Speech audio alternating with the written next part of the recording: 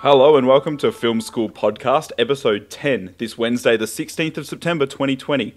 My name's Adam, and today I'm joined by the film guru himself, Josh. J. Luke, how you doing, Josh? I'm doing really well, thanks, Adam. Second time's the charm.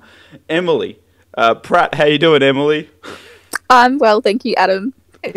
And last but not least, we have the rom-com expert, Kris Verci. Oh man, we're off to a terrible start. Sorry, Kris. No, we're not.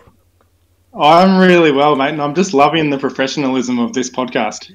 Joel's thrown me off. We have a special guest today. We have Joel Duscher from Sanspants. Joel, tell us a bit more about yourself. Hey, how's it going? Thank you so much for having me. Again, great professionalism. It's great to finally work with people that understand just, getting the job done. Yeah. Knocking an intro out of the park. Yeah, it's. I love how even on the second one he failed to acknowledge you as a human. He still said, last but not least, Kris. I know. I'm sorry. If you haven't listened to Film School Podcast before, we're a podcast where we talk about all the movies that we've been watching throughout the week, and then we jump into a movie of the week. The movie of the week this week is Donny Darko. You can follow us all at our different Letterboxd usernames. You can follow myself, King Frogby. You can follow Josh at JLuke, Emily Pratt, Kris at Kris Verci, and Joel, what's yours? Mine's just, actually, great question. You look, my name's associated with it. You can just search me at Joel Duscher, Duscher. It pops up. And he's basically the king of Letterboxd, so you'll find it easy. Absolutely. And we will add the description, the details in the description below. Take it, Joel. You deserve it. Thank you so much. The pressure of my next review after that introduction, it's going to be sky high. Yep, it all fell apart tonight. All right. Kick it off for us, Josh. What have you been watching? This week I watched Pretending I'm Superman, the Tony Hawk video game story. It is a 2020 documentary directed by Ludwig Gurr. It takes a look at the Tony Hawk video game series from inception to now, told through lovingly nostalgic eyes of all those who have been involved and influenced by the games. Now, I don't know about anyone here, but I was a massive Tony Hawk fan. Well, I actually do know about a couple of the people here. But the Tony Hawk video game series influenced both my music taste and the fact that I stepped on a skateboard a few times when I was young and could not do a thing. I could barely move forward. But I know pretty much the whole roster of tricks that both exist and don't exist now, thanks to these games. And just watching this movie that's so loving, it's so earnest. Tony Hawk is just the coolest dude ever. And yeah, I had a really great time here, and they timed this really well with the remaster of Tony Hawk's Pro Skater 1 and 2.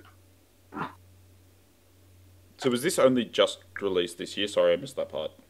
I think it was released a few weeks ago. Oh, okay. Yeah, it it came out just before the game, about a month ago, I think, Josh. Yeah. And so who did you guys used to use when you played Tony Hawk? I'll start with that. Adam, who was your skater? Was so boring and just went Tony Hawk. Joel, who we got? I was a big Chad Muska guy. Oh, that's my boy, Chad Muska. And the funniest part about this whole documentary is unrecognizable Chad Muska. Have you played the newest game, Joel? I have not yet. I was almost going to buy it with this one. So, just on the fact that Chad Muska is unrecognizable, the remakes of the most recent games took the pro skaters and upscaled them to what they look like now. So all of the characters are in their 40s and 50s. It's ridiculous. Well, the best part about that in terms of this is you have this massive bit about Tony Hawk landing a 900 for the first time. And then by the end of the movie, he's like 53 and he just pops one out like it's nothing. I will say one more thing about this. I thought Bob Burnquist was the saltiest guy I've ever seen in this film. He's like, yeah, I didn't really want to be on the game to start with. It's felt like a sellout to me. But then I got on it because all these really guys I respected hopped on it. And then the second one was really good. But then it started getting gimmicky after that. And I'm like, did you want this to be called Bob Burnquist Pro Skater? But yeah, that's all I got for this one. I really enjoyed it. I gave this one 4 stars, I believe. Wow, that's pretty high. It was a nostalgic gem.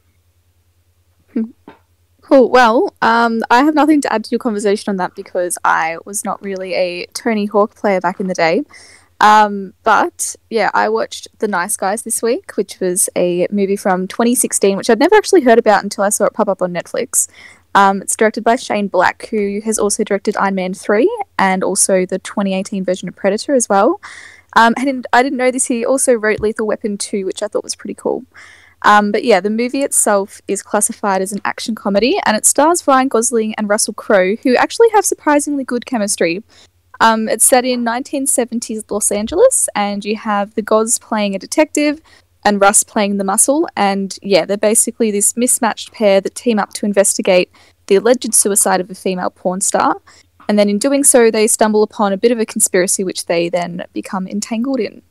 And yeah, overall, I found this film really fun. There were quite a few comedic moments which I really enjoyed and found really funny. And I thought that, yeah, Ryan Gosling and Russell Crowe, really good chemistry, really good pairing, and their actual performances I thought were quite good as well. Like, I think they were on par. I didn't find, at least, that like one outshone the other or anything like that. And yeah, I also was a really big fan of the soundtrack, like late 70s, so there's a lot of 70s bangers in there that I really enjoyed listening to. And yeah, overall, definitely would recommend. Like, not the best movie in the world, but also far from the worst. Interesting that it actually didn't really make that much money at box office. It made 62.8 mil against a production budget of 50 million, so yeah, not a huge profit on that one. But yeah, overall, pretty nice time. Pretty good to watch. Definitely a funny movie, Emily. And I think you forgot to mention Ryan Gosling's catchphrase every time he got scared every few seconds. Yep. His high-pitched squeals. Yeah. Yeah, that's great. Quite amusing. I felt like the Goz and Russ may have actually been friends on the set of this one, because I'm pretty sure the Goz didn't have a great time with Harrison Ford on Blade Runner. And who could? Harrison Ford just seems like the biggest dick these days. But these two definitely carried this movie. It was predictable in parts, especially near the end, but their chemistry sort of held up all the way through. And yeah, loved it. So yeah, worth checking out. Just moving along, I guess this week I watched Gemini Man, so the 2019 Ang Lee directed film. I actually didn't realise that Ang Lee has done like Brokeback Mountain and like the original Hulk and a few of those other sorts of weird films, even like Life of Pi. So this is a film starring Will Smith with supporting cast Mary Elizabeth Winstead and Benedict Wong. This is the most generic movie I've ever seen. It is an agent getting hunted by an agent when he used to work for like the same CIA, and it's essentially just Will Smith playing Will Smith and getting chased down by Will Smith. I bought the Blu-ray for this film because it comes in like the reason I even decided to watch this film was because it was filmed in a really high frame rate, and the Blu-ray copy is shot in 4K 60 frames per second, and it didn't visually it was quite pretty. I think that the issue I had with it is with that really smooth motion, you get like that really weird depth of field issue, and you can, I don't know if it was like overplayed, but every time like a CG scene came on, it looked awful. It looked like worse than like most computer action scenes. And I guess like they boast the fact that they were able to render Will Smith as like a young person, and they decided to do that in lots of like really dark hallways and really dark like surroundings. And yeah, he looks great in those scenes, but anytime he's in light or he's moving through moving at the same time they're trying to do like that facial capture, it's awful. It's awful. This is probably one of those ones I can recommend skipping. And definitely skip this movie. Yeah, and definitely don't buy it. It's so weird that they Ang Lee chose to film this at a higher frame rate, because The Hobbit is the other big movie that was filmed at a higher frame rate. And almost every single critic was like, yeah, weird choice, because making movies move too quick makes them look really unnatural, so the special effects look like dog shit. So then with Ang Lee, who loves his special effects, to do exactly the same thing, brave, surprising it didn't turn out well. I feel like when Will Smith got the script for this, he just popped the biggest stiffy, because he was like, you mean it's a movie about me and me? I'm all in. And because I don't know if you know about Will Smith, but he turned down Django Unchained because the role wasn't big enough. He didn't feel like Django was a big enough character. And The Matrix, I assume you're about to say. That's the one I'm trying to jump into. Yeah, no, it's not all about me. and like, that's the funny thing about this film as well. Like, all the side characters, which I would say are great side characters, but their only role in the entire like film is for Will Smith to go up to them and explain what he's doing. That's it. There's no, like, they don't provide any purpose. I'm the biggest action star ever, apart from younger me, who's even cooler than I am, who's chasing me down because I'm so cool. Yep. That's this movie. Yep. And also, like, just because of, like, the effects, like, everything's crystal clear, like, even into the horizon. And that just looks really jarring when you're watching, like, lots of like other films where they tend to like fade and blur out the background. It looks really weird and it's shot weird. So, yep. Anyways, Kris, take it away. I remember thinking the same thing when I watched it. It wasn't my favorite film. Anyway, I decided to go back and start watching the American Pie movies. So, obviously from the first one from 1999. Just in general, it's just such a funny, well-paced movie. Lots of memorable moments, lots of lines that people know about. Made me laugh heaps, and I literally was singing along to the songs. There's so many 90s hits. To name a few, bit of Blink-182, bit of Third Eye Blind, Everclear, Three Doors Down. I think that 1 week from Bare Naked Ladies. I think that's about the only song they had, but it's a good one. It was just so upbeat, and I loved it. The sort of plot behind it, it's very simple. It's literally, there's four mates, they make a pact to get laid before high school ends. So that's the whole plot line. So really basic. But what the film does really well is it gets into the character development really early, and it does it really quickly too, and there's so many different characters and so much variety. So, I mean, to highlight some of them, you've got Jim, who obviously is the person that's bumbling in terms of sexual awakening or trying to lose his virginity, and he just stuffs up all the time. You've got his dad that decides to give him advice all the time, including how it's appropriate to masturbate and so forth. So there's a lot of stuff going on there. He obviously has an incident with Nadia as well, and then later in the movie there's Michelle. So there's lots of intertwining sort of plots there. You got Paul Finch as well, who's the sophisticated one, and obviously he has a shot with Stifler's mum. There's Chris Oz as well, or just Oz and Heather as another couple. There's Kevin. We'll talk about Kevin later. He's kind of the person at the start of the movie that causes the pact to start, and then that's about all he does that's good. And then we've got Stifler, obviously, who's the comedy value and just really silly stuff. There's even the Shermanator with the Terminator type thing, which is pretty funny. And I also like John. I think it's John Cho. I don't know his name actually in the movie, but he's literally credited on the movie as MILF Guy number 2, which I thought was quite funny. He's the Harold and Kumar fame person. So like I love the movie. It's definitely a good one to watch with a few drinks. And there's just so many different characters that make it really interesting. What do you guys all think about it?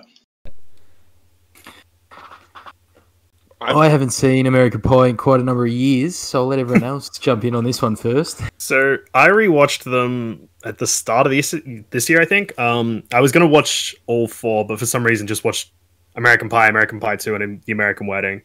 I was surprised with how well the first one held up, minus a few things. Like the Nadia stuff is no good, and Kevin is a real sack of shit.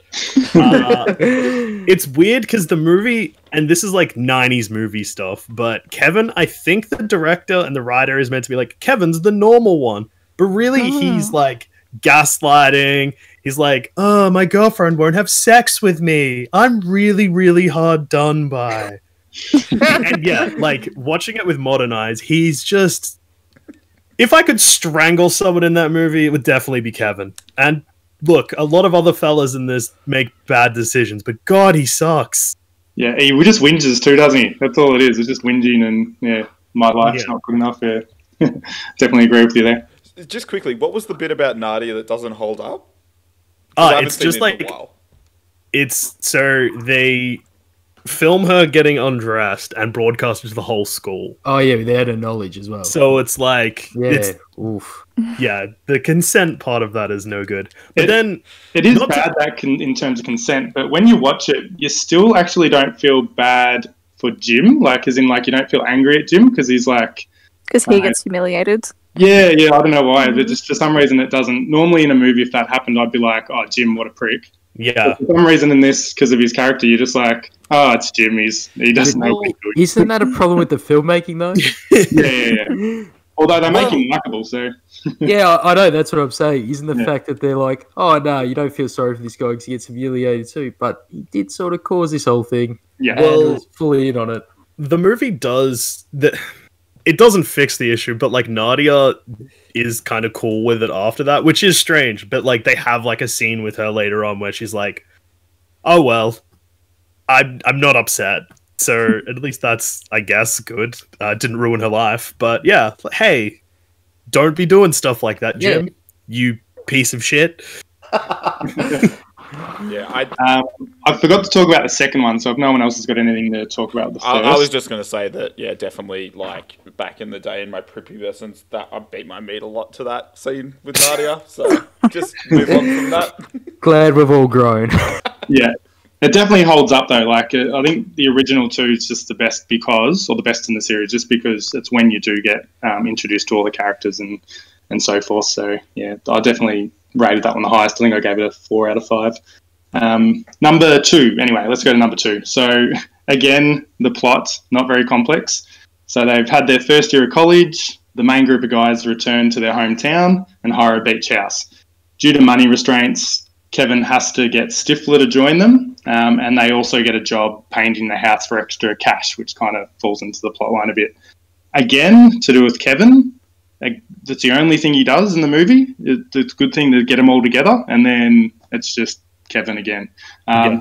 So I think we've all worked out Kevin's probably not the best character, but at least he brings them together at the start. And then the idea of them is to just throw parties to get girls again. So same as the last one, other than obviously Oz and Heather who are together. Probably the good part about this story is how Jim and Michelle kind of form more of a bond based on Jim's lack of sexual experience and Michelle bagging him out about it. And that's a whole band camp type thing that the story takes off there. And you also have, we didn't mention this in the first, but Jim's dad, he is hilarious in this one as well. He was hilarious in the first, just all the advice he gives to Jim.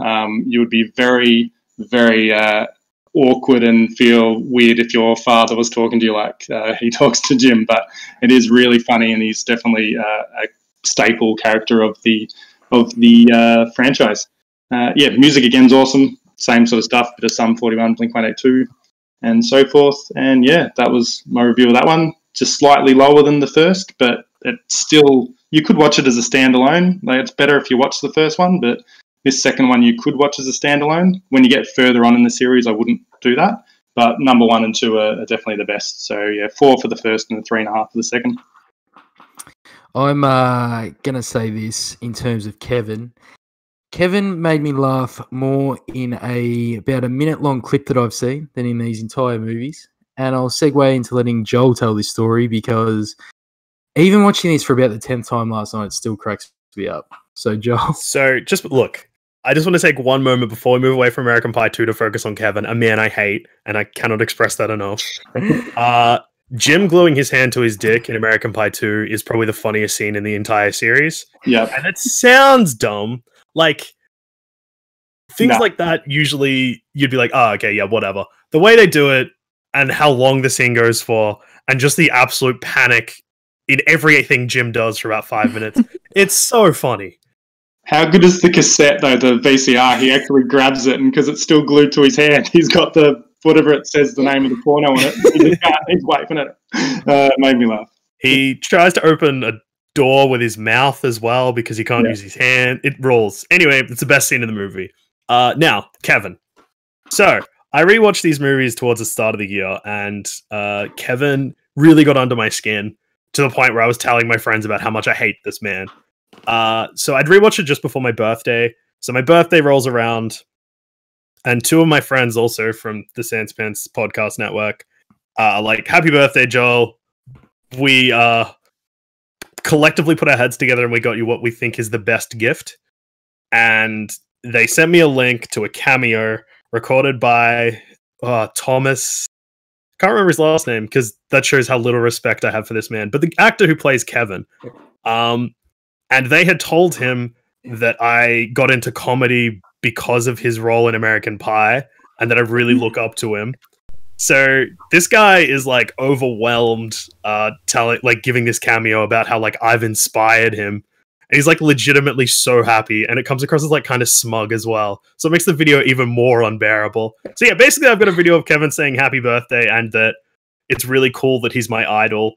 And he's glad that I loved American Pie and his roles so much.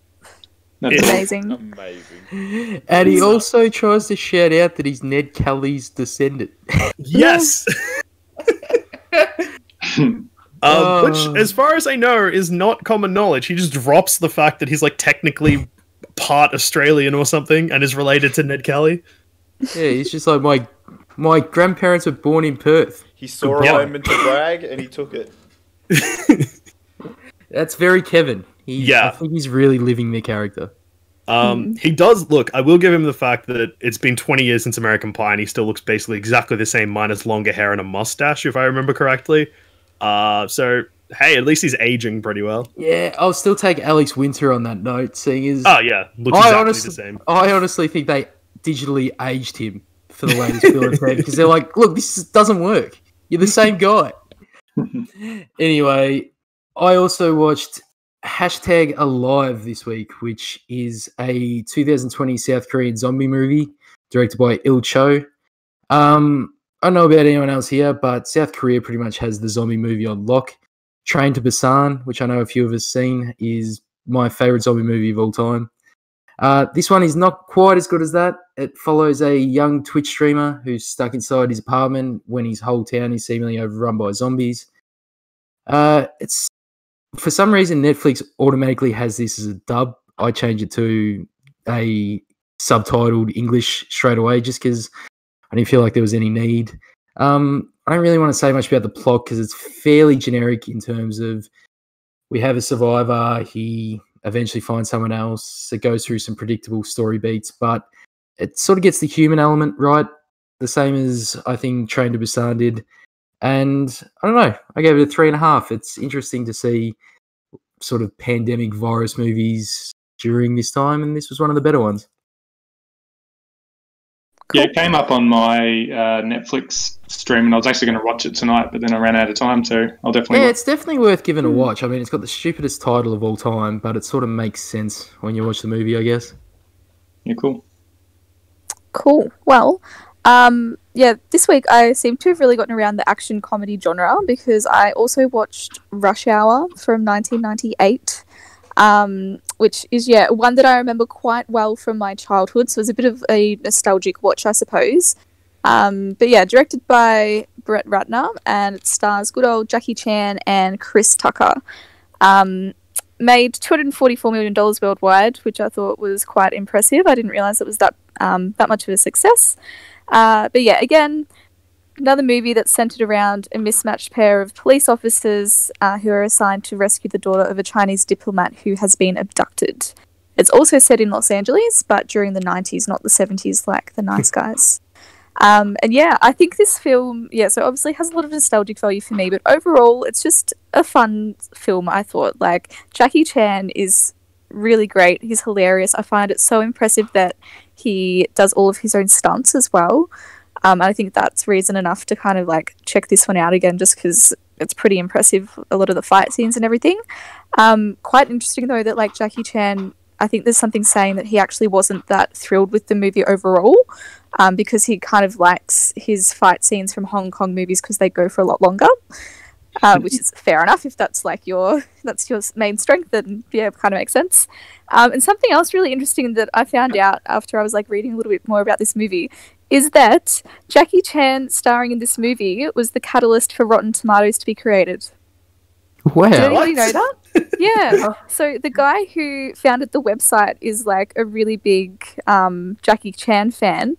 And so, yeah, he was inspired to create the website after collecting all the reviews for his Hong Kong action films as they were being released in the US. And then, yeah, in anticipation for Rush Hour, because that was like his first Hollywood crossover, he, coded the website and, got it going up and running, went live shortly before the film came out. That is insane. That's cool. Yeah, so I was like, oh wow, how interesting. But yeah, I think I gave this 3.5 stars. I think it got the extra half a star out of me from Jackie Chan and also nostalgia.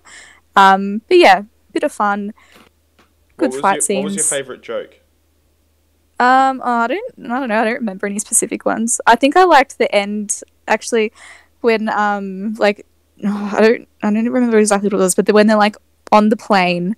Yeah. And Jackie Chan says something about how like, it's not easy to speak Chinese or something like that.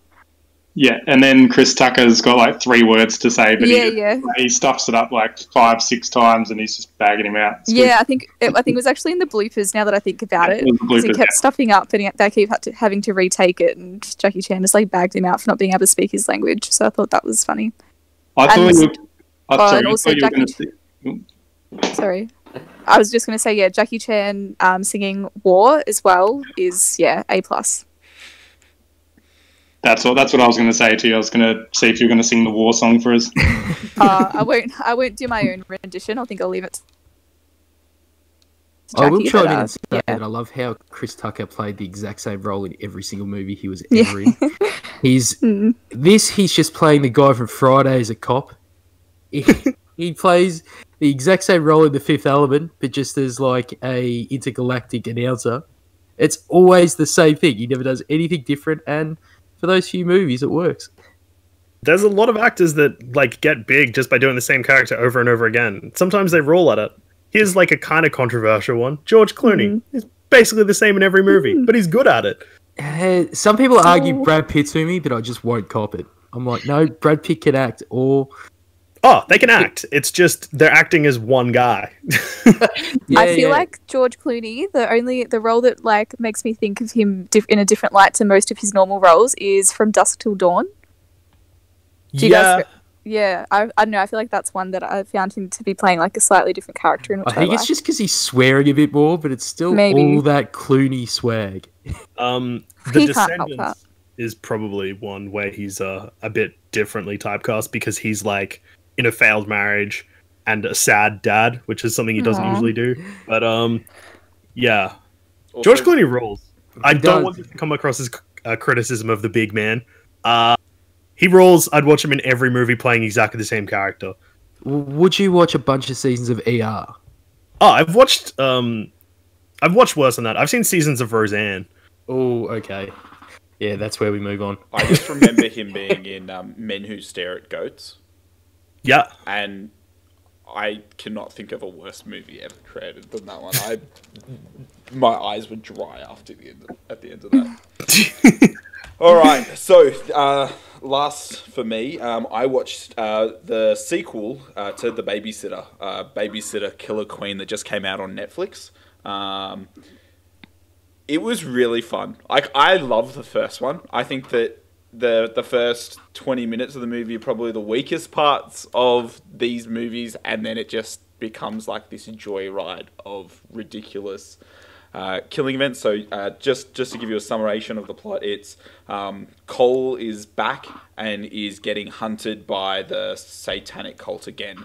The thing that I really loved about the sequel was at the end of the first one, like obviously the cult, everyone dies, and then in the sequel, like there's a whole new group of people, but they also bring back everyone from the first movie, and everyone has such like these like elaborate personalities. Like there's that guy who takes off his shirt in the first like 10 minutes of the first film. He's back again. They don't put a shirt on him the entire time. He dies in an even more ridiculous way, and he's also like Cole's #1 fan. And yeah, it's just really quirky. It was really entertaining. I think the standout scene for me was with the dad, and the dad of the friend, the one he steals the car from in the first movie and then crashes into the house. They have this awesome scene where they're just sitting on the couch getting high, and he's lying to his wife through the phone, and it was just really well done. Obviously the movie plays into like all the standard tropes. I would say that the first movie is definitely better than the sequel. The second one sort of lacks a bit of the heart. Like in the first one, Cole, like you can understand that he's like an outsider because like he still has a babysitter even though he's like 12 years old and no one else has one, and like the development of the character there. But in the second one, he's just like this old weird kid who just has like PTSD from the experiences of the first movie, but it's not like effective. But yeah, I had a great time with it. I think that it was just a bunch of fun. Did anyone else watch this week? I definitely didn't, and especially seeing said it was worse than the first one. I'd be steering far away from this, and I'll tell you why. The first one isn't good. The first one has one good element of it, and guess what doesn't come back for the second one? Samara Weaving. The only reason to watch the first one, and she's not back yet. She is in the second one. Thank you very much. Not for how long? Not for long. For how long? Not for long. So we've got a contractually obligated cameo from Samara Weaving and a whole bunch of not worth our time. Yeah, I was going to say, based on the first one, I will not be wasting my time on the second one. If it's worse than the first, then no thanks. It's definitely worse than the first. Yeah. I'm a little light on like ratings that are, you know, that sort of 1.5. So maybe I'll jump on board just so I can increase my lower end ratings. It's just a fun time though, you know, like it's not heavy. You can put it on in the background and not really pay attention, but sort of like again, there are better movies for that. Maybe. Did you give it 5? I gave actually this one a 3 because I gave the first one a 3.5. Right. I have a friend who I will name and shame, Tom Reed, also podcast. The same Tom that was involved in the goddamn Kevin video. He gave The Babysitter a 5. He loves it. He's obsessed with it. He's so excited for the second one. He also has a movie podcast, so you probably shouldn't listen. Even though I'm in it, I'm going to tell you not to listen to it because clearly his opinions cannot be trusted. No, you can plug it. Go for it. But look, don't worry about it. But yeah, he's an absolute loose cannon on Letterboxd. He has nearly 35% of the movies he watched. We did the maths the other day. He's given 5 stars to, and he has this really convoluted 5-star rating system. Makes me sick. He's awkward treed on Letterboxd if you want to look at his profile and just get severely disappointed. Sounds very similar to Adam's. Yeah, I was going to say we have one of those ourselves. I was about to say, I actually reckon that this movie's better than our movie of the week. I'm just gonna put a spoiler there right now. You are so fucking wrong that I think I might need to start hosting the podcast. Sorry, on par. At least this movie makes sense. You know what I mean? All right, continue. Yeah, sorry, I'm just very baffled by. I don't understand what it is about The Babysitter, which is like. See, I've seen the first one as well. I watched it on a plane. I think I gave it 3 stars. I don't remember it, minus like. I didn't even remember Samara Weaving was the lead actress in it, so that's where my knowledge of the movie was at. But yeah, it seems to really attract people that are just like, this is a masterpiece. But to me, it just kind of felt like a nothing horror comedy. It feels like it's for the people who prefer the second half of From Dusk Till Dawn than the first half. Oof. Yeah, no thanks. Just a silly decision. Hey, look, I'm sure we all like... Look, Spring Breakers is in my top 4, so I can't come out swinging too hard at movies, but... Hey, M gave The Beach Bum a 4.5, so... Oh, Beach Bum rules. It sure does. Oh, it's so good. And Joel, just quickly, what did you watch this week?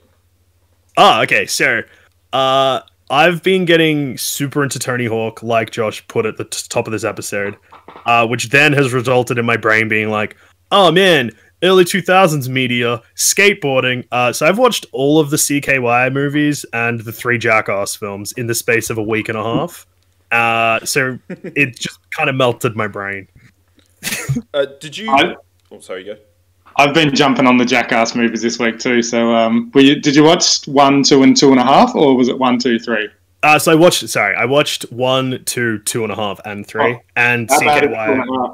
2.5 is real weird because 1, 2, and 3 all have like they're funny, but also like you feel like that it's just like good vibes. Yeah. But 2.5, they're just like they put all of the fights they had in on set. And the fact that Jeff, the director, was like, yeah, there was days where I couldn't shoot because everyone was just kind of so fucked that they were just like constantly pranking me. So we couldn't film anything. And then everyone was just in a terrible mood. Yeah. And I was like, this has really wrecked the vibe of the second one for me. Although, look, there's no nice way for me to describe this. So apologies if people don't want to hear about horse semen. But in 2.5, Bam flies a kite out of his ass. He ties a kite to anal beads, puts anal beads in his ass, flies a kite at the beach. It's very funny. Then, because 2.5 has like talking heads interviews, so Bam then says, it was funny, it worked, but we felt like that, you know, seeing anal beads attached to a kite flying across a beach was a bit too pornographic to put in Jackass 2. But in Jackass 2, they jerk off a horse. Like, that's in the movie. Yeah, so like, what happened to Bam's brain when that's worse? What were the 2000s? Yeah, look, we'll recommend them though. Jackass 2.5 is definitely the worst of the 4 movies. I get why it's a DVD, basically, like it's just deleted scenes, but edited together so that it's a film. But yeah, there's so many funny parts from the first 3 from the 3 Jackass movies. I couldn't even pick a favorite bit. I think Johnny Knoxville is probably still my favorite member of Jackass, though, even though as the movies go on, he's more and more of just a host rather than a mainstay as the stunt guy. And Steve-O has an incredible glow-up. It turns out when you stop taking every drug under the sun and stop drinking, and you're a naturally handsome guy, your body kind of recovers and you just get handsome again. Yeah, he has a YouTube channel at the moment, I think, that he's always like posting stuff I see all over the internet all the time. Yeah. Just really quickly, Joel, have you seen Mid-90s? I have seen Mid-90s. Yeah, the skateboarding movie. I just thought that that's a pretty good skateboarding movie. If anyone's interested. I quite liked Mid-90s, but I feel like so that's directed by Jonah Hill. I watched that pretty close after I just rewatched Kids, which is an actual Mid-90s movie, which also focuses a lot on skateboarding and youth in the Mid-90s, but it was made in the Mid-90s. And Kids goes really, really hard. It's like a really like stressful watch because so many terrible things happen. So like watching Mid-90s after Kids made me kind of not like Mid-90s as much because it felt like a watered down version of that. Okay, cool. I'll definitely check out Kids. And look, I cannot express enough. It's like one of them. It's a really upsetting movie. Like it's pretty disturbing. Isn't there a line in an Eminem song about that movie? Yeah, probably. That's how hard it is. Yeah, it's not banned anywhere, but I think it definitely has been in conversation about being banned because it's a lot of... Actually, yeah, I think it was banned in Australia for a little bit. And then the follow-up by the same director was flat out banned. It's made by the same director who made Ken Park, and it's written by Harmony Korine, who went on to go make things like Spring Breakers, Gummo, and Beach Bum. But it's not good vibes, it's bad vibes. Very bad. Okay. Well, lots of skateboarding, so that's fun. Awesome. Yeah, I'll definitely check that out. That sounds interesting. Yeah. All right. So now we jump into the movie of the week, and this... Oh, let me just...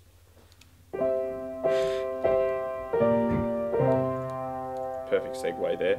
Another 10 out of 10 intro there, Adam. We're off to... This is such a great podcast. So the movie this week is Donny Darko, released in January 19th, 2001.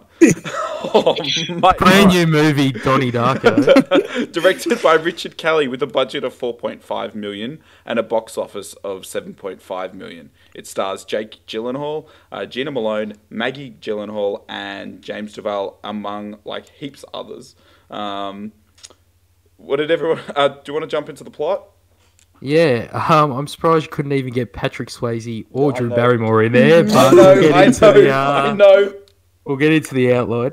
That's how little Adam cares for this movie, let me just say. In my Doesn't defense, even bother. I was working till 9 o'clock. I jumped straight across into the podcast.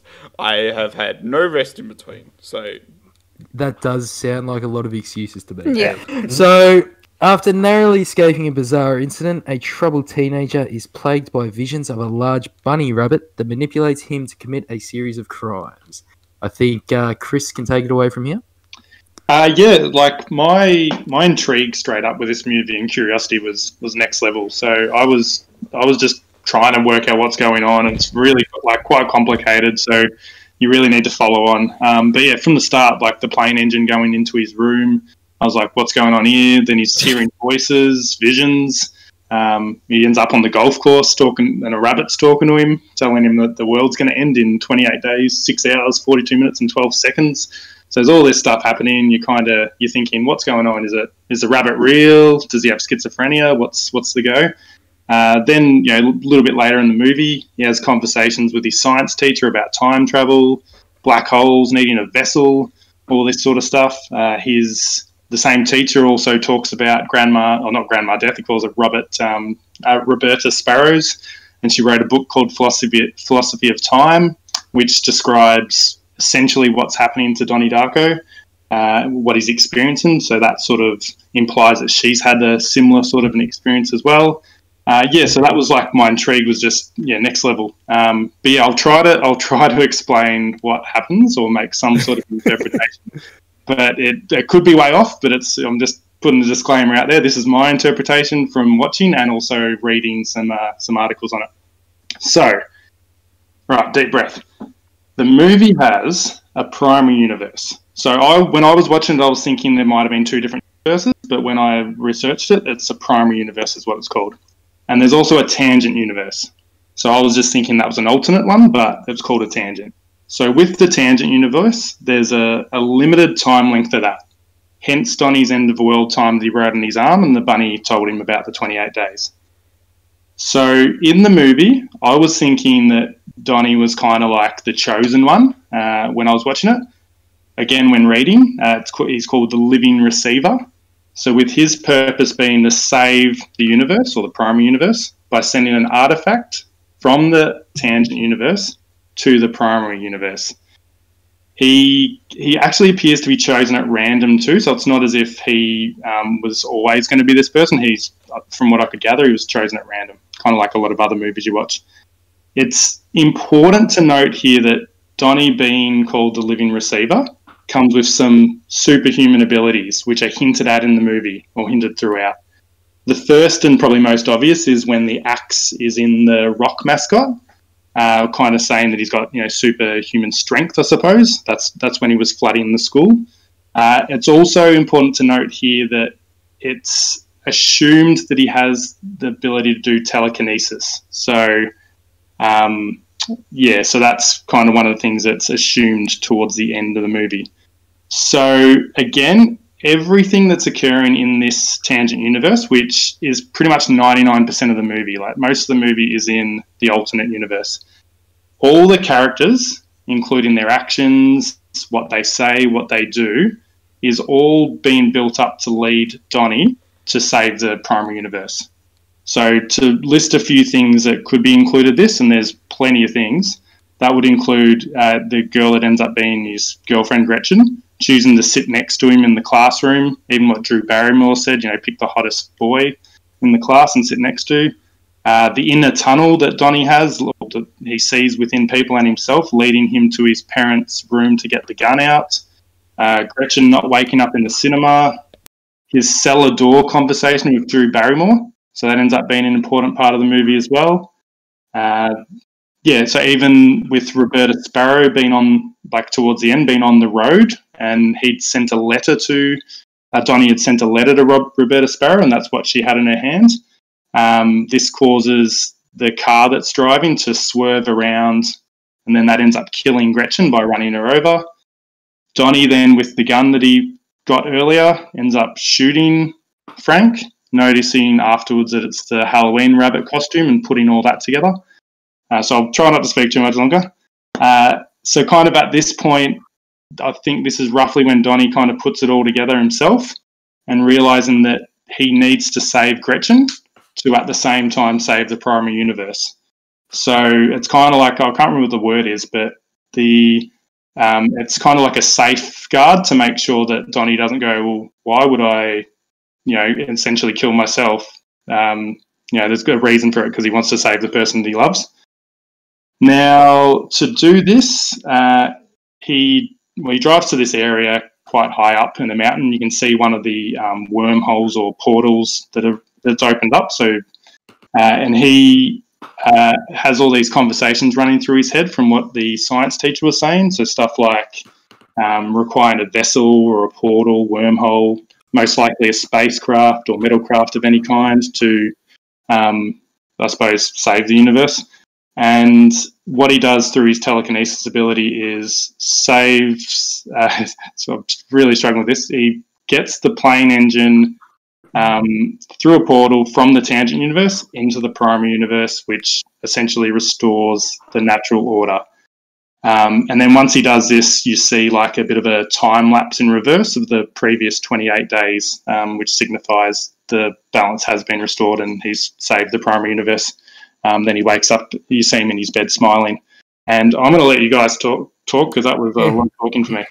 I think we can add this as a educational podcast now because you've just given a very in-depth analysis of Donny Darko. I think you nailed it though, because I spent a lot of time trying to work it out, and I'm hoping I got there. So before we go forward, how many people hadn't seen Donny Darko before recording this podcast?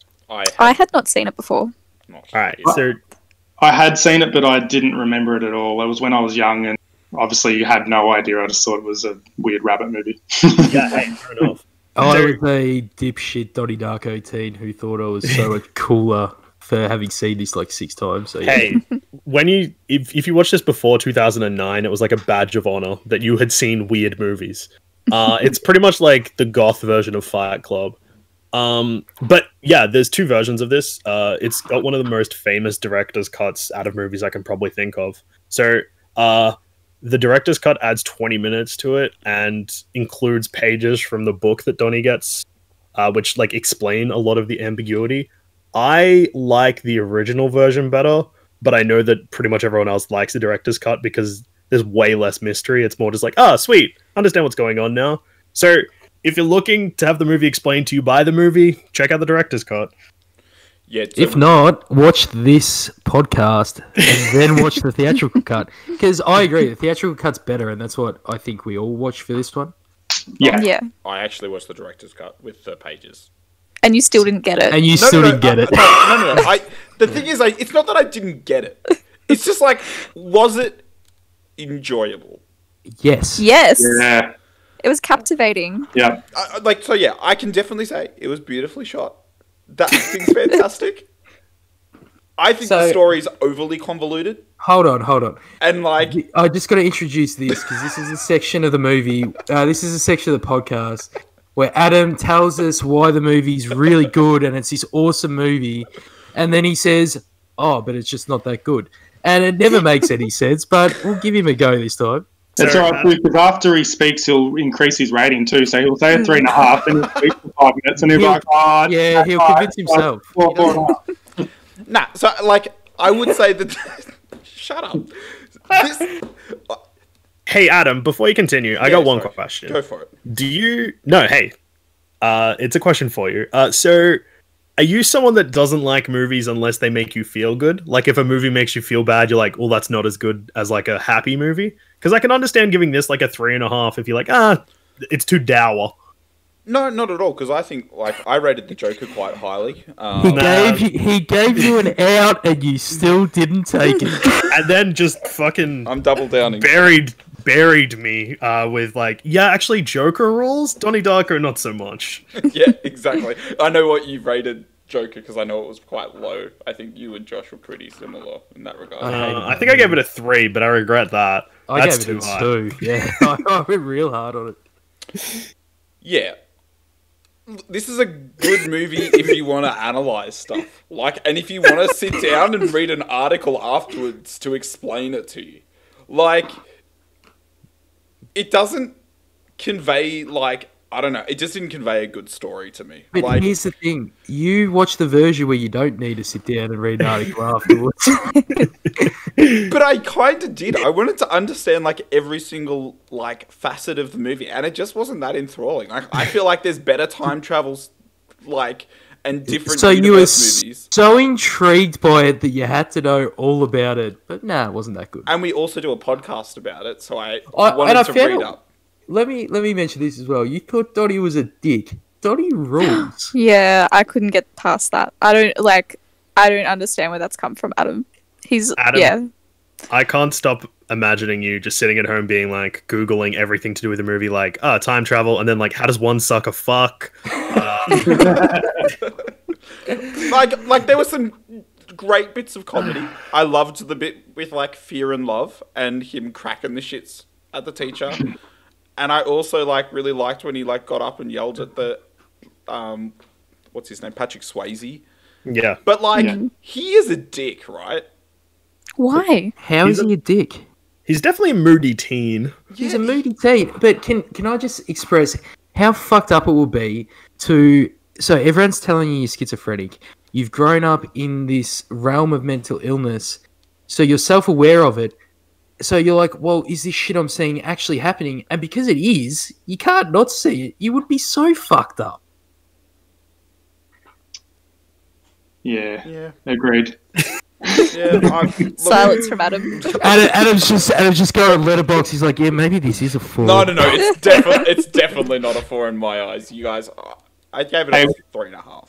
What about Patrick Swayze's transformation from Dirty Dancing to child pedophile ring dungeon type thing? Was that a bit of a change up? Like how on the nose was that bit?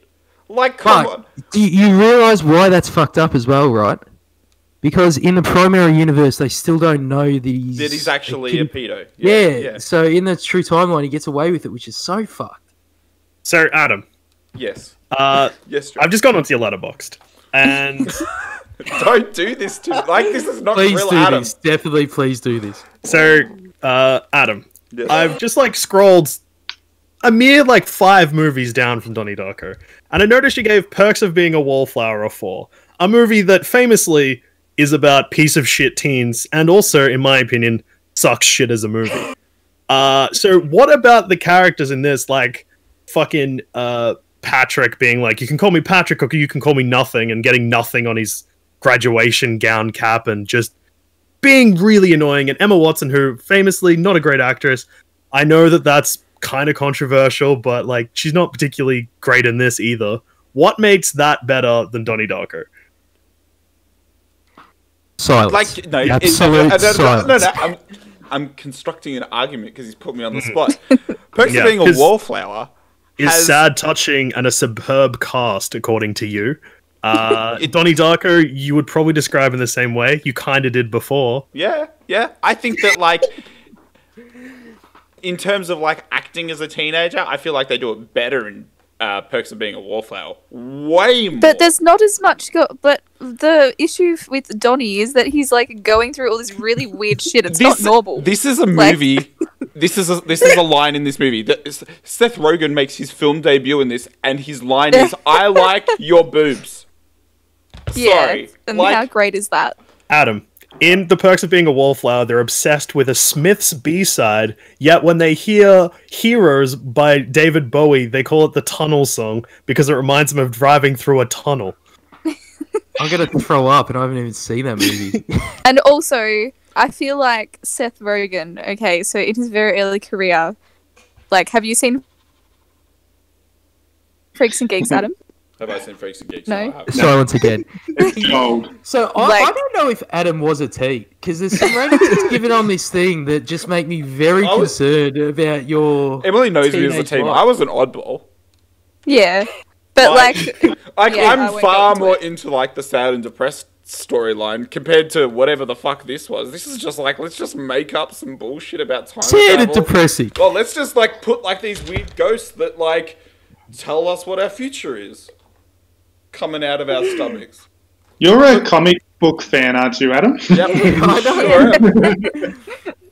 So, Adam, what about this is worse than any crossover event that Marvel or DC have done? I'm not sure which side of comics you love. Because both of them, any of the Crisis series by DC, or anytime Marvel do anything, a lot of time travel is usually involved. I mean, Captain America got shot with a time bullet in what is considered one of the best arcs in comics. So, like, great question. I feel like you're the last juror left in 12 Angry Men, and you just won't give it up. Like, have you got a son named Donny out there who travelled through time but just really disappointed you as a son, and you just can't let it go? I think it's because like they try and ground it, and they try and explain every facet of like what's happening. hey, Adam, But you watch the one. No, but you watch the one that deliberately does that. Well, I just clicked on the link and watched that version, and it just happened to be the one with the book pages. And then they didn't linger on the book pages long enough, and it took long to read, and it was a whole issue. So, Adam, if you want one that's a little less grounded, I recommend watching a film called Donny Darko, but it's the theatrical cut. Yeah. Okay. I reckon Adam's the kind of person who would watch S Darko and think it's like a really good sequel. There's also like, I think because in the director's cut, there's like that throwaway line about the fact that the drugs are placebos. Yeah. And then like it throws away the fact that like so like from that line you can definitely like allude to the fact that like he's not like psychotic, or maybe he is psychotic because the drugs aren't muffling his effects. Like there's two different. Anyways, it like I think that threw a bit of the story, and like it was just sort of like, just like really obtuse. I don't know. It like this movie didn't do anything. I have a very light fun fact about this movie that I think is very funny. So Jake Gyllenhaal wasn't the original choice to play Donnie in this. The original choice was about a 30-year-old Mark Wahlberg. And the only reason he didn't get the role is because he vehemently he demanded that he do a lisp as Donnie. He wouldn't let it go. Oh. Marky Mark thought he was such a good actor. He's like, yeah, I'm going to do Donnie Darko as a 30-year-old teenager, but I'm not doing it without a lisp. That would have been terrible if it happened. Adam would have given that movie a 4.5. Let's be real. Nah, I'm not a huge fan of Mark Wahlberg. Oh my god, it's a Transformer! Stupid fucking idiot. I also didn't really like Boogie Nights, which is just absurd. Look, but I moving on. I honestly think that I probably would have appreciated this if I watch it again, but I'm not going to do that. Like, not for a while, anyways. I do have one extra part to add, and I just wanted to see what you guys thought about it. You know, right at the end, how he's back into the primary timeline and he gets hit by the plane engine and obviously dies. Yep. Afterwards, that at the scene and everything, you see all the people wake up and you see that kind of like regret or that sort of look of shock in some of them, more in some than others. Like Patrick Swayze's character is even in more shock than others. And then you see the mum, Donnie's mum, and the girlfriend as she's cycling by, asking what happens, and they wave, and you can sort of sense that they know each other. How did you guys kind of interpret that? I always thought that they sort of dreamed their lives of the Tangent universe before they woke up. Yep, I'm happy with that. I was trying to work out if it was some sort of a dream or a lingering thought, or there's some connection between the two universes. Yeah, and if you look at the people who it affected as well, and I think this is actually what sealed it for me, is You've got Frank, the bunny rabbit guy, all shocked because he just died in his dream. You've got Patrick Swayze's character all distraught because they realise I'm a pedophile. But then you've got the Chinese girl who actually got a very nice last moment with Donnie and had a crush on him, and she seems to have smiled through her dream and things like that.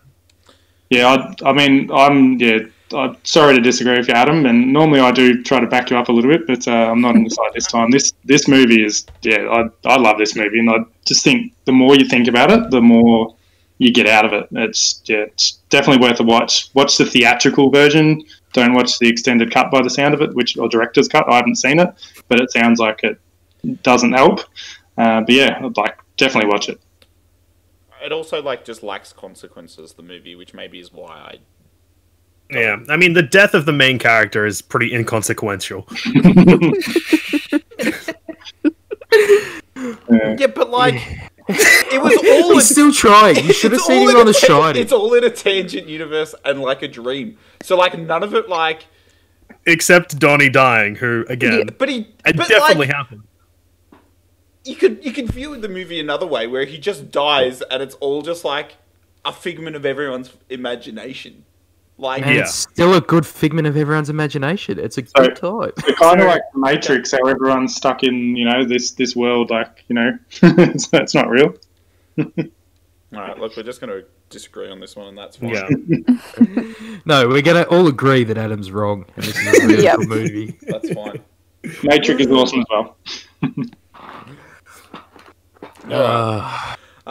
Does anyone have any other thoughts, or is that a good spot? I think that's a good spot. Awesome. Look, thanks so much for joining us, Joel. Not that I loved having you rip into me, but it's understandable. I did give Perks of Being a Wallflower a higher score. Joel, do you just want to pimp out your podcast again? Yeah, so I'm part of the Sanspants Radio podcast network. The big podcast I host is called Plumbing the Death Star, which is a pop culture comedy podcast. I also do Thumb Cramps, which is a video game review podcast, and How Good's Footy, which is an AFL podcast. Awesome. Look, thanks so much for joining us. If you guys... sorry, I'm just... I was going to say, hey, no problem, but then I just stopped halfway through the sentence. That was my bad, not yours. No. Blame it on Adam. He's I just saw up his outro too. Yeah. I just saw that Adam gave Forrest Gump a 5-star review, and it's just shocked me to my core. I've watched that movie. I will fight you to the death on. Anyways, maybe for another time. You can follow us all on Letterboxd. Josh, J. Luke, Emily Pratt, Kris Birchie, and King Frogby as myself. We film this every Wednesday. We'll see you next week for our review of Raiders of the Lost Ark, Indiana Jones. Thanks so much for watching, and we'll see you next time on Film School Podcast.